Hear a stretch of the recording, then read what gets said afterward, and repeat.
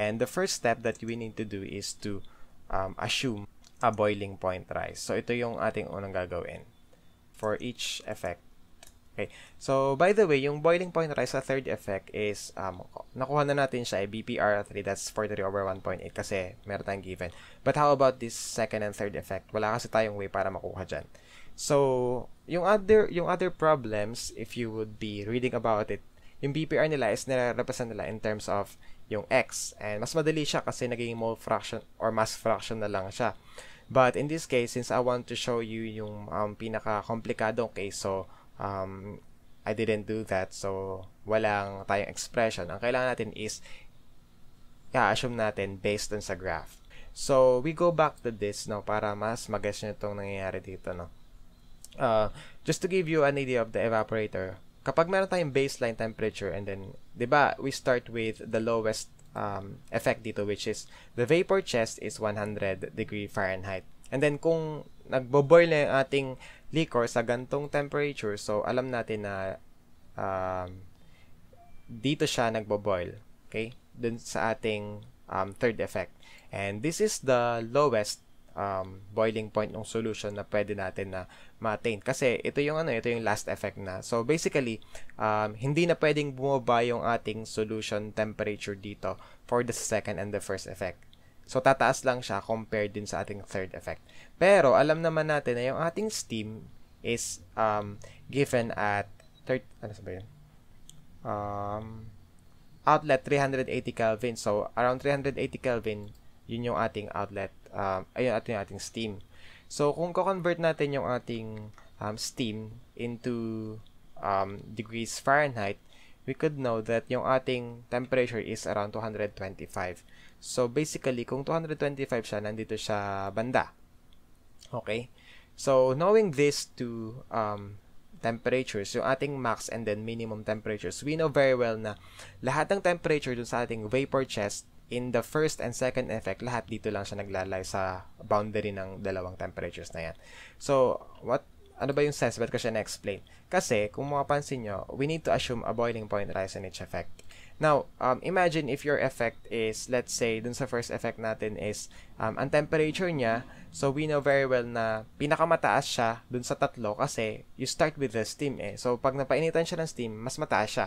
So, basically, kung ito yung steam temperature natin, pwedeng mag-start tayo dito sa 200 degrees Fahrenheit or 220. Knowing naman na pwedeng nandun yung ating temperature. So, now that we've already mentioned about this maximum and then the minimum temperature, alam naman natin for sure na yung ating any temperature would lie in just in between dito sa ating max and then min temperature. So, nandito na yung ating temperatures dun sa ating vapor chest effects 1 and 2. So, knowing yung ating effect 1 is sa steam, talaga siya directly nagkakaroon ng change in temperature. So, with that, siya yung meron highest, next highest temperature, solution temperature dun sa ating profile.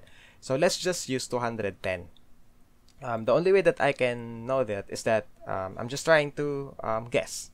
Okay, so for example, I have sodium chloride, and then imagine so yon 210 and then sodium chloride. So what could be the final temperature at the outlet liquor? So it starts with 10 or 0.10.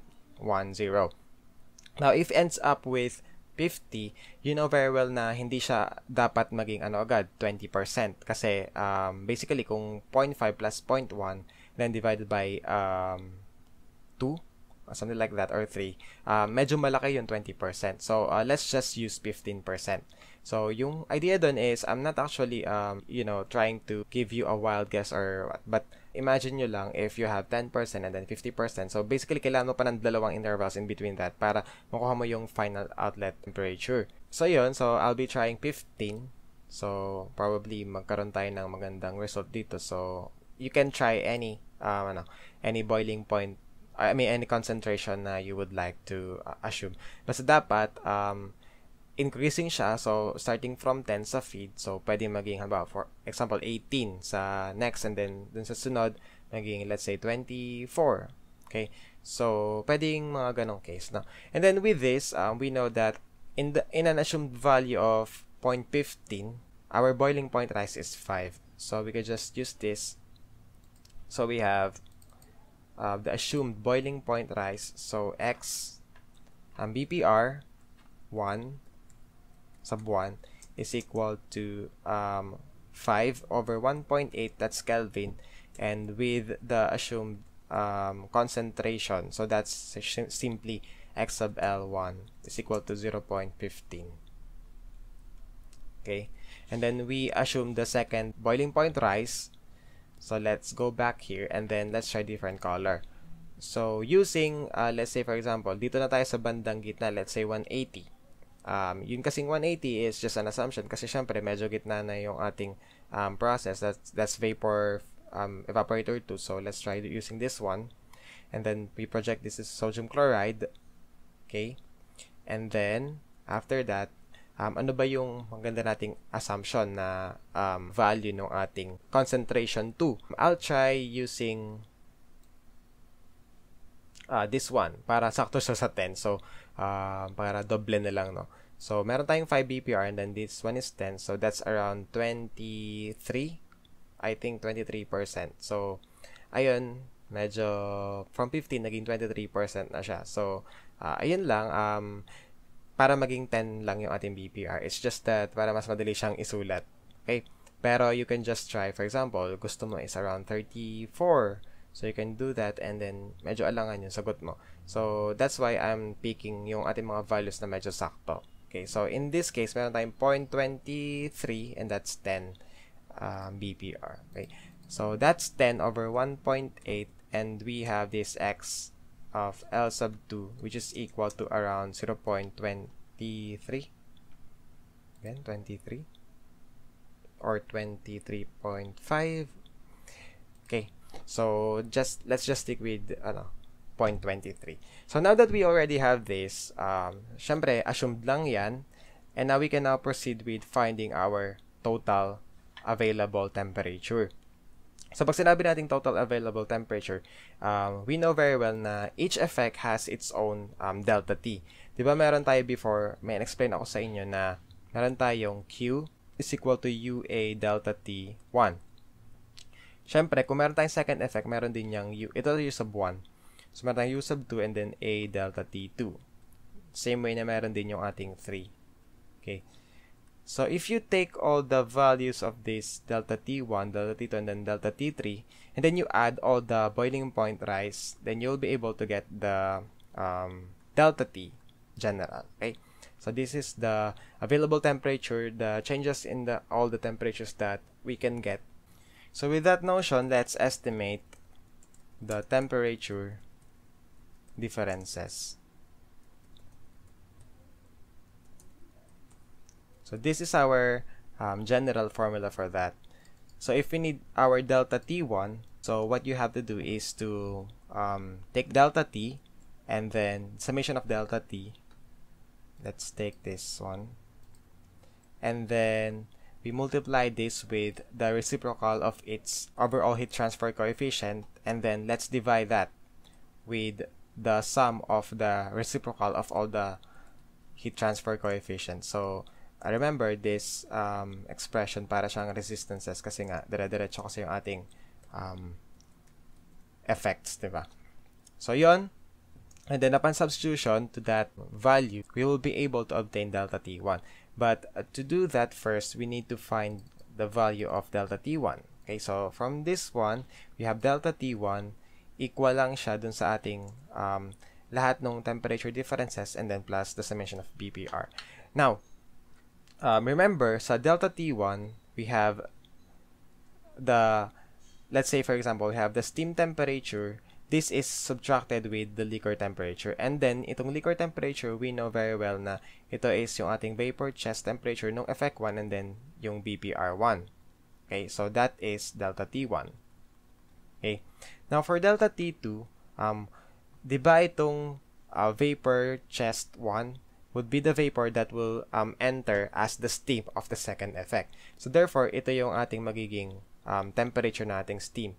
Pero yung ating second effect, we know that that's TL sub 2. Meaning, ito na yung ating solution ng final solution with the boiling point rise. Kaya one is TV2 and then plus the boiling point rise of the second effect. So therefore, this is delta T2. And finally, we have TV3. So that's subtracted with TL3, and then again, this TL3 is the TV3 and then plus BPR3. Okay. Now if we would be adding all of these, we know very well na we can represent all of these TL1, TL2 in terms of this one na lang. So ganyan, gawin natin ganyan. Okay. So ibig sabihin yan parang minus nito. Okay. So with this, we know that TS minus TV1 plus TV1 will be cancelled out, diba? As well as this TV2 and then where's that one? Actually, this should be TV2. Okay. So, this one is the TV2 and then, yan. So, ang matitira lang sa atin is meron tayong TS and then minus BPR1 minus BPR2 and then minus TV3 minus BPR3. Okay? So, ibig sabihin nito, the steam that enters the first effect minus the vapor chest temperature at the last effect, and then minus all the sum of this boiling point rise would equal to this summation of the delta T. So therefore pala, pwede natin siyang i-relate in a way na we'll be using this TS and then TV3, so instead of using our delta T1 kasi wala pa tayo niyan.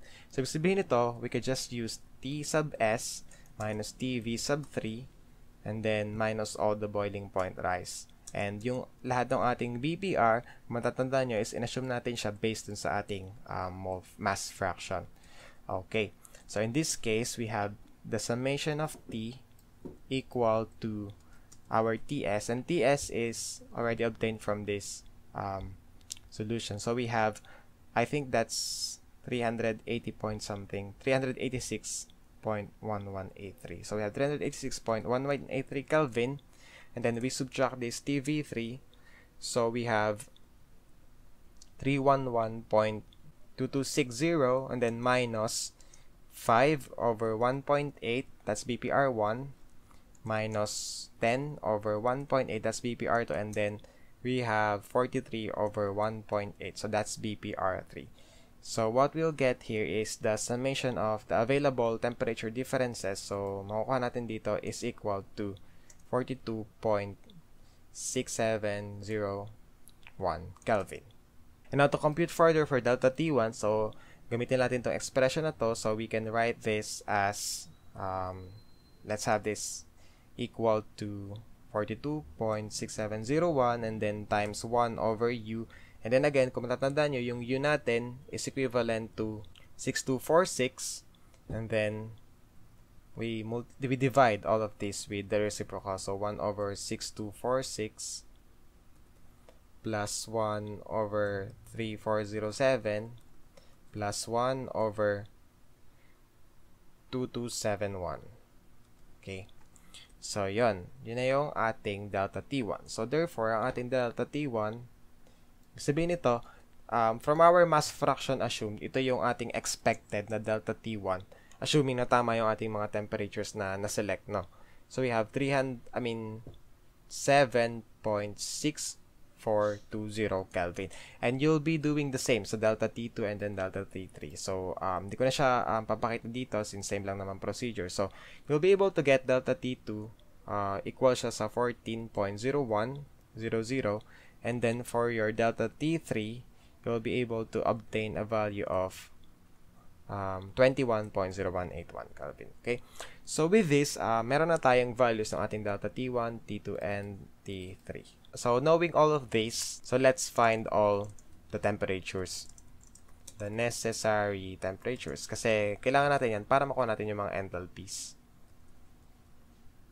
Okay. So, starting with TL1, we know naman na this TL1 is simply the steam temperature minus delta T1. So, with that, pwede natin agad siyang makuha from this. So, yung the rest naman ng procedure is same lang din. So, hindi ko na siya ipapakita talaga ng same dito. So, we have TS minus delta T1. So, upon subtracting, you will be able to obtain a value of 378.4763 Kelvin. So, we know very well naman na itong TV1 is simply TL1 this TL1 minus our boiling point rise.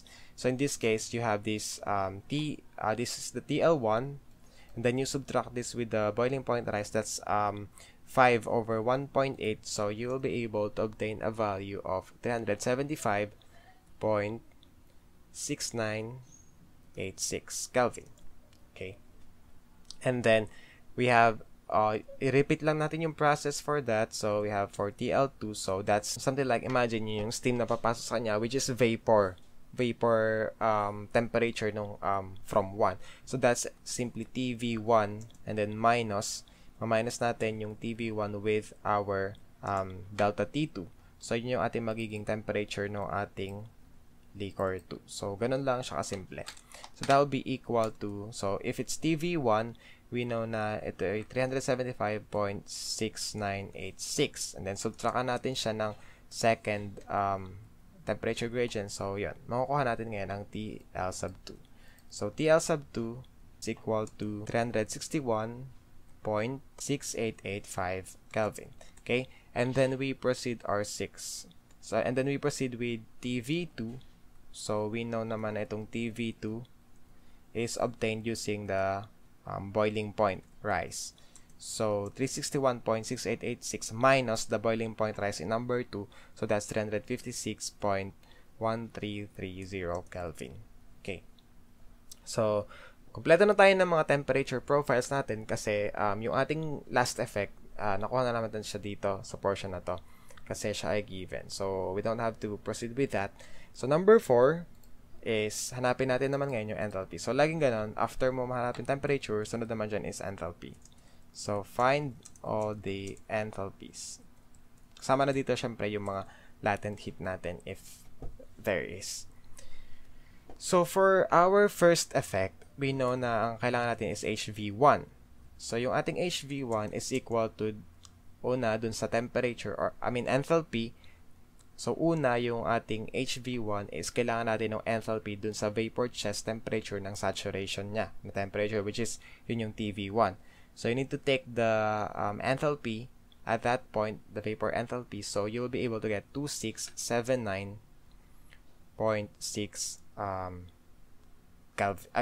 kilojoule per kilogram. Okay, so yun yung ating HV1, and then syempre kung kailangan natin is mismong yung HV1 na sa final, so we need to add the sensible heat with this. So multiply this with 1 over 1.8. So you'll be able to get 2684.8333. So by the way, baka ang tataka kayo is bakit kailangan pa natin hanapin tong temperature ng TL1, diba? This one is solution. Knowing naman na nagtry na tayo mag-assume ng values dito sa ating Paris handbook. Kasi diba, nag-assume ako first dito is yung 210 degrees Fahrenheit. So, 210 degrees Fahrenheit, kung convert natin siya, that's 372, and this one is 378. So, wouldn't it be better kung yun na lang din natin ilagay natin na values for TL1? So the answer for that is that we stick with the rule na yung ating delta T1 is na obtained from this given BPR. So ang goal lang natin dun is to give the value of our BPR, not taking the fact na nag-assume tayo ng certain value ng solution. Though yung ating assumption medyo malapit siya, but the fact remains na yung BPR natin is temperature-wise, yun lang yung ating kukuhanin, hindi mismo yung ating solution temperature from the assumption.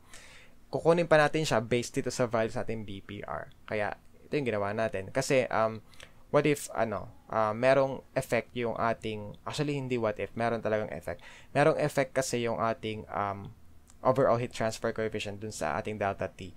Kaya, we need to account that in finding our temperature gradient. So, kaya yun yung reason kung bakit hindi tayo nag-assume, nag-assume tayo pero hindi natin siya ginamit dito sa ating temperature profiles.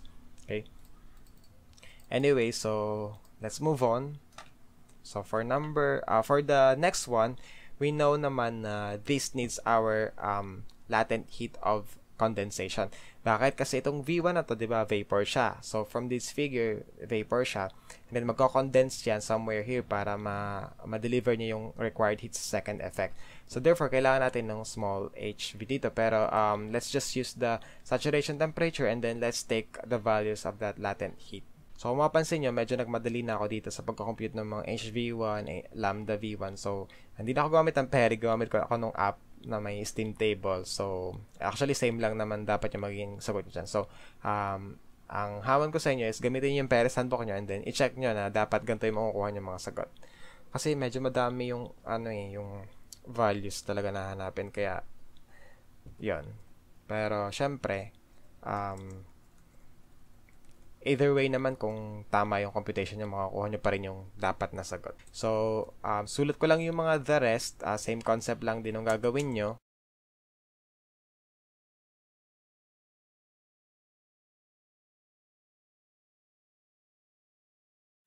Okay, so, kompleto na yung ating mga enthalpies. Kompleto na rin ating temperature profiles. So, ang sunod natin gagawin is maggagawa tayo ng material and heat balance. So, medyo patapos na tayo, pero sana tama yung ating maging sagot. To start with this, we know that the OMB, or overall material balance natin, is yung feed natin na pumasok, and then kung makapansin nyo, lahat ng vapor lumabas yan. Though ito pumasok sa second effect, pero lumabas pa rin siya.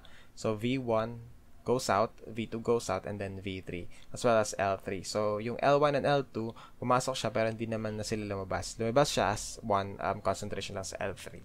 So, with this, our OMB would be V1 plus V2 plus V2 and plus V3 plus L3. So, yun yung ating OMB. And then, we know that this is equal to 13,608. So, ito na yun. L3 and then plus. Let me just use summation V. Sige na, ito na lang. Pwede mga palang kopyahin. Okay. So, yun. Yun ating OMB. And then, for our component, we know very well na yung ating component balance. By the way, ito is not part of our trial kasi ang ginagawa natin is nagko-compute tayo basically ng sagot which is obtained lang from the given. So, wala tayong ina-assume dito. So, any computation na wala kang ina-assume, so, mare-remain yun as tama talaga. Okay. Ang dito yung ina-assume natin is yung simula sa BPR. So, posible na starting from this, baka mali ating mga sagot dito. Pero ito, and then yung mga nandito, so, tama talaga sila. Anyway, so we have F and then X sub F. That's equal to L and then L3 actually, and then X times X and then L sub 3. So with this, we know that that's 13,608 and then we have 10% and this is equal to L sub 3 and then that's 0.50. So we'll be able to get L sub 3 here. So L sub 3 is equal to 2721.6 kilograms per hour. And then, of course, kung gusto natin kuhanin yung ating summation ng ating vapors, so we have all the V1, V2, V3. Yun lang naman yung balance nito. So, that will be equal to 10,886.4 kilograms per hour. Actually, ito na yung numerator ng ating magiging STEM economy kasi V1 plus V2 plus V3 na ito eh. Okay? So, mamaya pa naman yun. Okay? So, we proceed with the next. So, heat balance naman. Ito na yung medyo matrabaho tayo, no? Okay? So, we start with, ito medyo pasok natin para, yan, maganda. And then, let's try doing the heat balance. And by the way, kung bakit heat balance yung gagamitin ko dito is that wala naman tayong available na enthalpy concentration diagram ng ating sodium chloride. So, if ever meron, ba't pa akong kapakahirap mag-heat balance dito, diba? But anyway, mahirap pa rin yun kasi kailangan natin maghanap ng mga assumptions natin as well as yung mga boiling point rise. Ito, actually, yung pinakamahirap is yung boiling point rise kasi wala tayong idea kung ano ba yung values niya. But anyway, so, ayun. So, BPR, or heat balance. So, alam naman natin from the start na meron tayong enthalpy balance. And from that, we can obtain the value of Q, which is also equal to our S and then yung ating lambda S. Oops, di pala yun yung nakakopy. It's equal to the liquor. Okay? And then the specific capacity of that liquor and then the temperature of the liquor and then minus the reference or datum temperature and then minus F and then we have the CP of the feed if it's the feed, then the feed, and then we have T sub F, and then of course the datum temperature. So, and then we add this V and then H sub V. Now, you might be wondering why I will be using this. So, hindi natin pwedeng i-disregard yung effect ng liquor na specific heat capacity as well as yung feed kasi they have different values. As what I've mentioned before, the problem specify that it depends on the concentration. So, in this case, it depends upon the concentration. So, with this, for our effect 1, we know quite well na ganito yung equation niya. It's just that lagyan natin ng mga proper designation if it's 1 or 2 or whatever. So in this case, that's the steam. And then this one is L1, L sub 1. Then we have the CP of L1. That's TL sub 1. And then we have the feed, CP of the feed. And then, okay. And then this one is V1. And then HV of 1. Okay, para mas malinaw. Ito kasi is more on general yun nasa taas. Okay.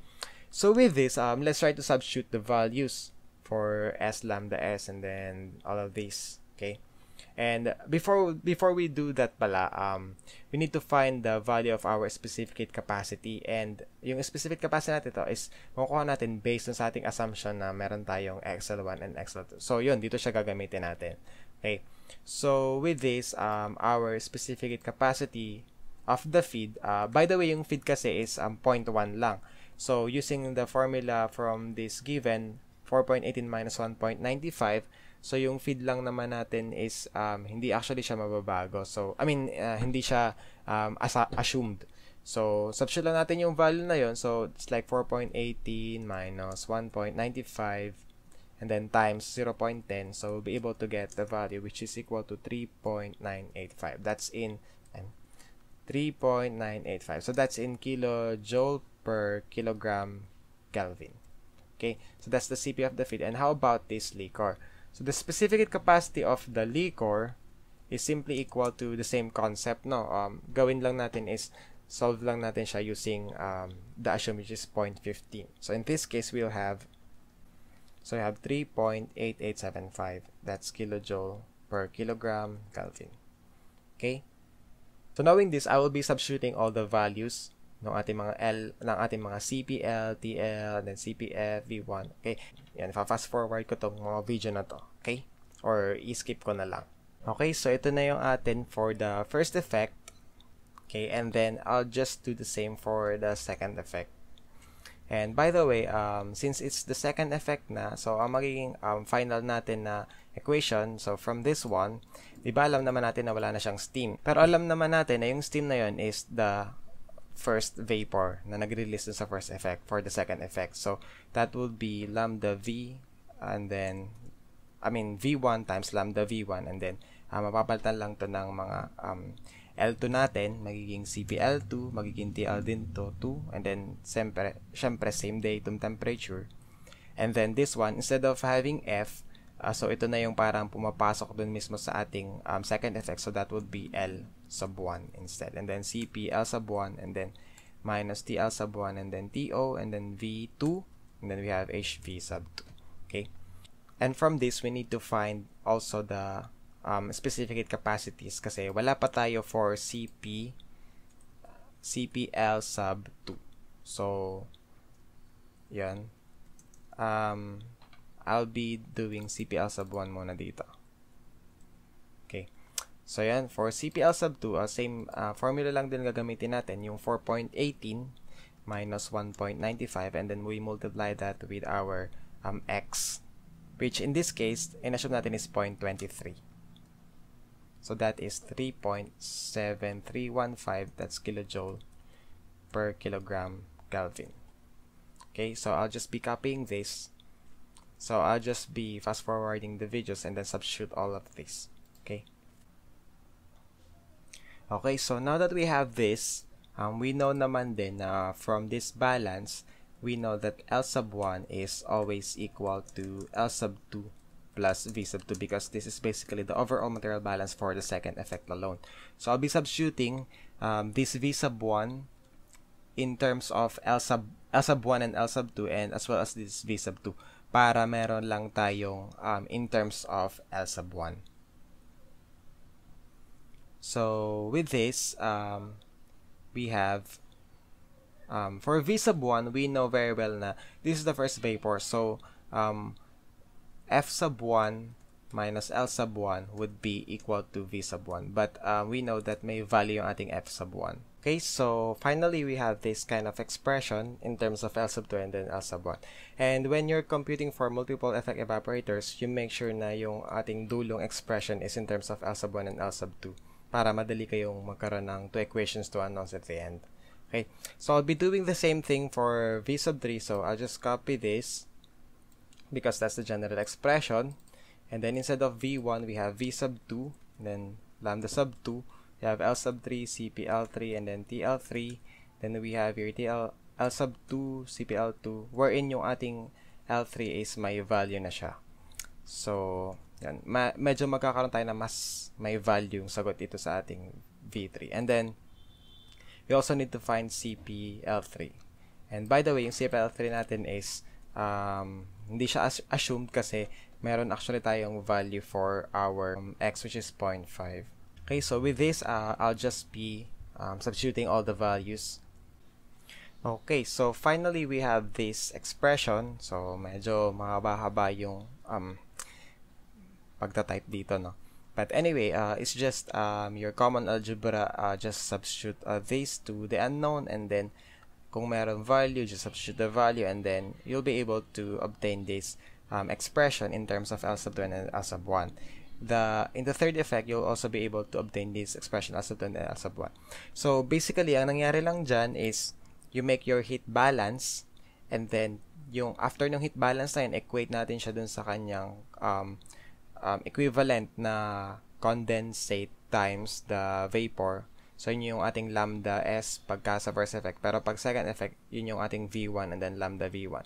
So, pag nagawa nyo yun, equate nyo lang yun, and then use this overall material balance per effect. So, yun yung mangyayari dyan. So, you just have to leave this L1 and then L2. Basta ang goal nyo lang is L sub 1 and L sub 2 lang yung matira dito sa ating material balance. Okay? So, hindi ko na siya tinype ng isa-isa kasi ang haba. Medyo mahaba talaga yung recording. So, with this, knowing na meron tayong two equations, two unknowns, let's just use your calculator para makompute yung ating values. So, una natin makompute dyan is L sub 1 and then L sub 2. And then after that, makocompute na natin lahat. V1, V2, and of course, yung V3, as well as the steam. Pero before we compute for the steam, let's have the area first kasi yung unang tinatanong. And then, di natin alam kung tama ba itong pinagagawa natin dito or hindi. And then, there's a way naman para malaman kung tama. Okay. So, with this, L sub 1 is equal to, so L sub 1 is 10,153.688, that's kilojoule per kilogram. And then for L sub 2, what we get is 6526.8567 kilojoule per kilogram. Sorry, that should be kilogram per hour. Okay, and then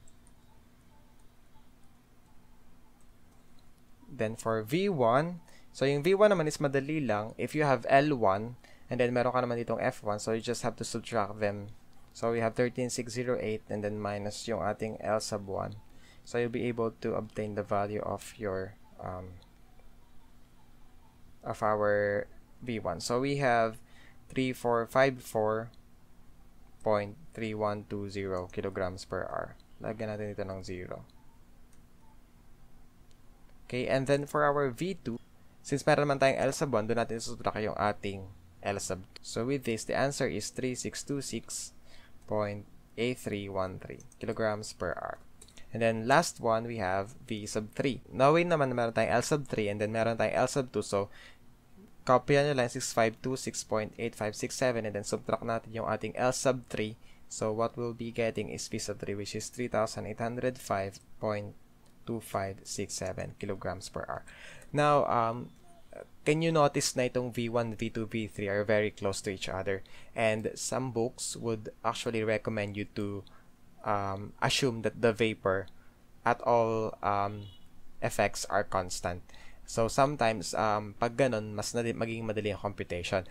But, you can only do that when the given or the problem is something like, binigyan kayo ng equation wherein the boiling point rise is given in terms of the fraction of the fraction of the liquor. Kasi, imagine if you have the fraction, for example, meron kayong BPR and then express siya in terms of X. Then, kagaya ng CP. So, in terms of, ano siya, fraction ng solution. So, diba, it will be very easy if you would set all the vapor equal to each other. Kasi, kung makikita nyo dito sa summation ng V, dun sa una nating solution, this is actually the vapor. So, just divide this by 3, and then you'll be able to do all the balances, and then this XL sub 1, XL sub 2. So, makocompute nyo lahat, almost everything dun sa assumption na yun. But, that is given kapag yung ating boiling point rise is given in terms of X.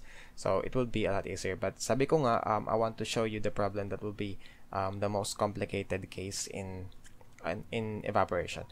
So, anyway, meron tayong L1, L2, V1, V2, V3. Now, let's try to find the area. And then, we know very well na yung area is makompute natin based on sa equation na Q is equal to UA and then delta T. So, wala akong delta. Kopya ulit ako ng delta. Okay. So, ito yung delta natin. So, that is QA over the QA delta T. And we know naman na kung ano yung effect na hinihingi natin. For example, it's Q1.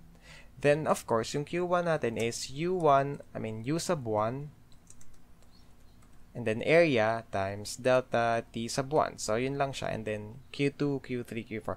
Now, if the area is constant, there's no boiling point rise, and we know that the heat of dilution and heat effects are negligible dun sa portion na yun. So, we could say that Q1 is always equal to Q2 equals Q3 and then equals to kung ilan mang effects yun. Kasi wala tayong boiling point rise. So, basically, kung ano lang yung nagiging vapor and then kung ano yung nagiging change niya, yun lang din yung nagiging outlet. Yun lang din yung nagiging effect dun sa vapor natin kung saan mang effect siya pumapasok and then lalabas and papasok ulit. So, ganun lang. Kaya, equal siya. Pero in cases like this, when there is a boiling point rise, hindi natin siya pwede sabihin na equal kasi nagkakaroon tayo ng heat effects wherein yung vapor naging medyo superheated siya instead of just condensing right away. Okay. Parang ganun yung nangyayari. Anyway, so ito yung ating formula for Q nga. So, if we need the area sub 1, we know naman na pwede natin siyang masolve from this Q equal to Q and then let's just have this over U sub 1 and then this delta T, diba? So, ganun lang siya kasimple. And from this, let's solve for our area. Now, you'll be noticing na yung ating Q sub 1 is, yung S natin kasi is wala pa, ano? Pero let's just leave it sa last na. And let's find Q in a sense na hindi natin gagamitin yung ating S. Kasi hindi man talaga natin makukuha yan. Okay? Pag ginamit natin yung S, kasi wala pa tayong S. Dito natin siya gagamitin, diba? Q from this expression is this one. 409 point something. And then 204. So, compare natin yung Q dyan based on this expression. So, from that, Q would be equal to 409.4561 times L1. This is our L1. So, 10153.6880. And then, we have minus 2049813.864 and then plus 2684.8333 and then that's V1, so times 3454.3120. Okay, so you'll be able to get around 11 million, that's in kilojoule per hour. Okay, so we'll be converting this in terms of kilowatts para maging tama naman siya sa paningin kasi medyo malaki-laki yung ating value pag million nilagay natin. So, let's convert it to kilowatts. So, we'll be able to get 3161.6465 and then we have kilowatts. Okay? So, same concept lang din for Q2. And then for Q2 naman, since medyo mas madali ito, we know naman na this one is V1. And then, if we multiply V1 with our 2249.7, ito yung latent heat niya, diretso na tayo sa ating Q. So, we can get immediately the value of our Q2. So, for our Q2, we have 2,158.6571. That's in kilowatts also. And then, for our Q3, we have 2431.6647. That's in kilowatts. Okay. So, equating this to its specific UA delta T. So, you'll be able to find the area. So, area sub 1 is equal to, And by the way, since ang ating mga U is expressed in watts lang per meter squared Kelvin, so divide nyo pa yan sa 1,000 bago kayo mag-substitute para tama yung inyong value. And then yung delta T1, kukunin nyo siya dito sa ating mga nakuha before. So with this, you'll be able to obtain a value of 66.2376 meters squared sa first area. Okay, so kompleto na yung ating mga areas, and as you can see here, medyo magkakalayo sila. Knowing na yung ating area is kailangan magkakaparehas, so meron tayong maling assumption na nagawa. And if you would be taking the average of these three areas, you would know na this would be equal to 54.1354. That's in meters squared. Okay, so just to check if pwede applicable or pwede na yung ating sagot, if your answer is less than 5% yung ating error, and some books pa nga minsan 10%, so okay na yun, okay na yung sagot na yun. Just take the area of those three areas of the effect, and then yun na yung magiging final answer. But in this case, di pa natin siya pwedeng gawin kasi yung 66, if we take the relative difference nung 66 na yun dun sa ating average, that will be around 22%. So, medyo malaki yun. So, we need to adjust. Okay? So, with that, we move on to trial 2. Okay? So, yun, yung ating trial 1.